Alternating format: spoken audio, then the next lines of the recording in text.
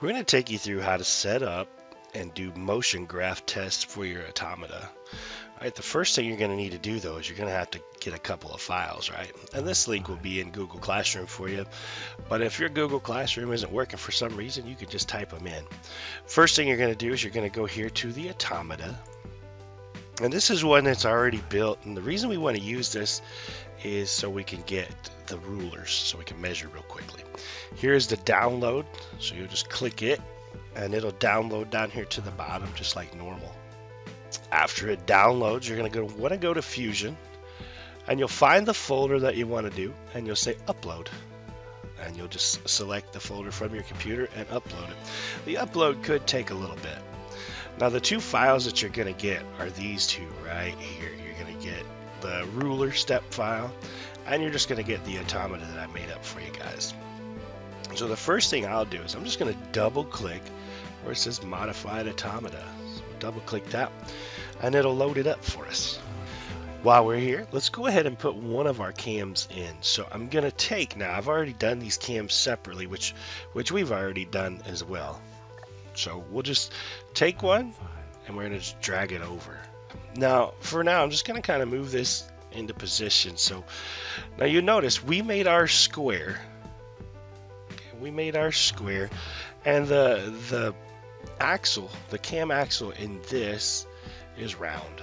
That's not going to be a major problem. Let's check out how to deal with that. So I'm going to use joint. I think I'm going to use this one here. And then I'm going to come over here and click the center of that. And let's rotate it around. Obviously it doesn't go there, right? I like to rotate mine so that the furthest point from the radius is down. So now I'm going to move this back into position here. And it's probably going to be 0.125. So before I hit OK though, I want to make sure that I scoot this thing into position. So I'm probably going to use this view cube up here. That looks pretty good. I'll hit OK. I will go ahead and go up to assemble and I'll say tangent relationship.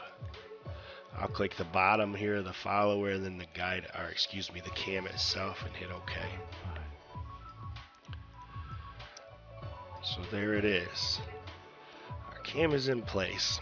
I'm going to leave it on the front view. And there was another file we needed to get too. So from our presentation, we need to go to this link. This is our automata graphs. And when you go there, it's going to ask you to make a copy. And you'll do that. So for the cam name, I'm going to type in elliptical cam. And now it says top of roller and top of follower. So I'm going to make sure we're at 0 degrees and I'm going to start getting some readings. So let's do that. Let's see if I can get a side by side of these two things. All right, so the top of the roller, this little thing right here, that's the roller. Okay, so we're looking at this line right here. All right, so if I look at that line, and we got to decide, do we want to do metric? Do we want to do inches? It's up to you how you want to do that. Let's do metric. So this is 1.5. Let's just go to the nearest half. So for the top of the roller, we're going to say 1.5. Let's look at the top of the axle now. There's 8. So there's 8.5. All right, so let's do 8.5 for the top of the follower. Now I'll come back over here to drive joints and I'll say 30. Okay, so things move just a little bit. Let's say 1.567, so let's go 1.7. And the top here, there's 5, 6, 7, so let's say 8.7. All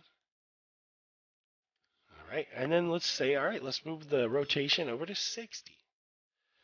Okay, so we're looking here at the bottom, and that looks like it's right on 2.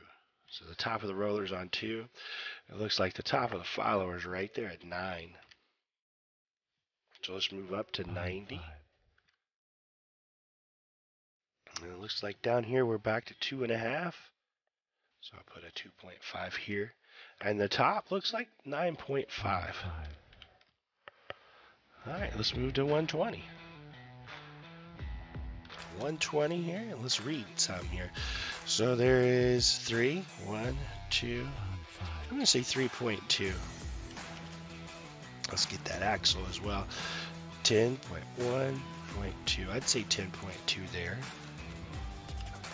Now let's move to 150 now. So we'll come over here.